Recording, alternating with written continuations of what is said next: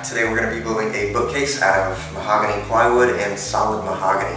I have an attorney friend who wanted me to build a bookcase for this big old set of law books that he has.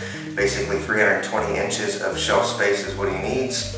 Based on the height of the ceilings, we can get about a 7-foot bookcase, 7-foot change, and then 6 shelves in between. So that means we're going to have to make it about 5 feet wide. And what that means for support with these big heavy books is I don't want the plywood to sag or bow or anything, and I really don't want to make it ugly and put a divider or anything in the middle for support. So I'm going to be using a slightly different method than the traditional 3/4 inch piece of plywood that is generally used for shelves. So make sure you guys check into that step when it gets here, and let's go and get going. This wood's not going to cut itself.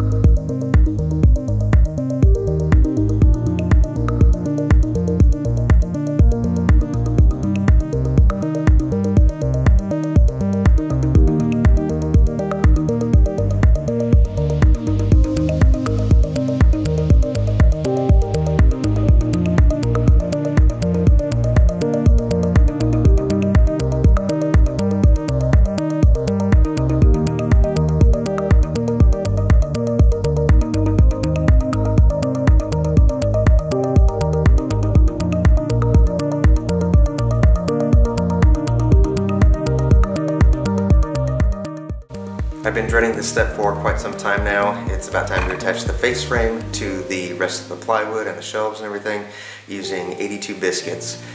Literally this week I was in a wood store, or I guess a bit store, getting a router bit, and this was at the front counter. This is Tight Bond wood glue, no run, no drip for molding and trim, and I saw it.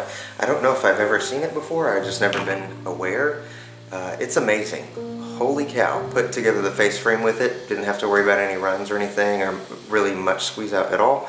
So let's go ahead and take a look and see how it performs on the face frame. If you haven't ever heard of this or haven't seen it before, please go get you some. I've wasted so much time cleaning up wood glue squeeze out and runs and drips all over the place that I am punching myself in the face that I haven't seen this before. Alright, so here we go. Let's see what we got.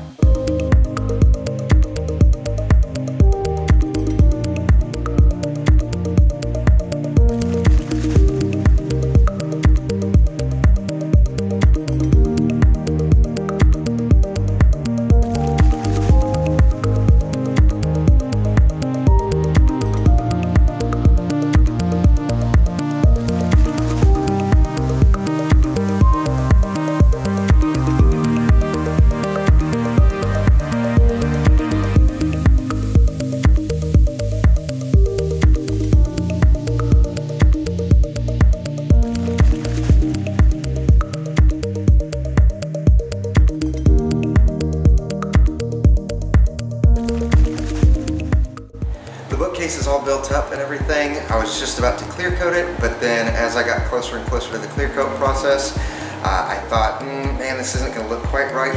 If you notice right here, I've got the plywood, the crown molding, and then the solid wood that I used for the face frame. It's all slightly different colors. Mainly that crown molding right there is a little bit darker, quite a bit darker than the rest, and even with sanding and then clear coating everything, just the test pieces, it still came out quite a bit darker than the rest, and I really didn't want that to happen.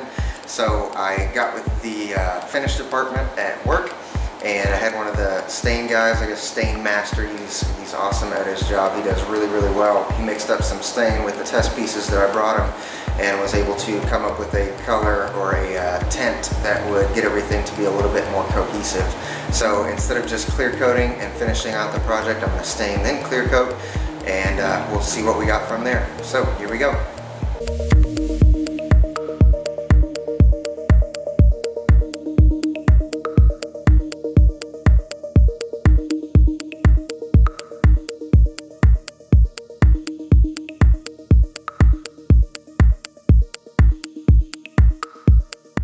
I decided at the last minute to call an audible, and I decided I couldn't finish the bookcase itself. I did not have the time to do the sanding sealer and the clear coat, so I asked one of the guys at my work to finish it for me, who's in the finishing department, does a fantastic job, and it's back and it is silky smooth and looks fantastic. So thank you, Junior, for doing that. And right now I'm about to go ahead and get something set up at the top to be able to screw to the wall or attach to the wall. Then I'm going to load it up, and then I'll be off and on my way. Andy, I'm coming to you, bud.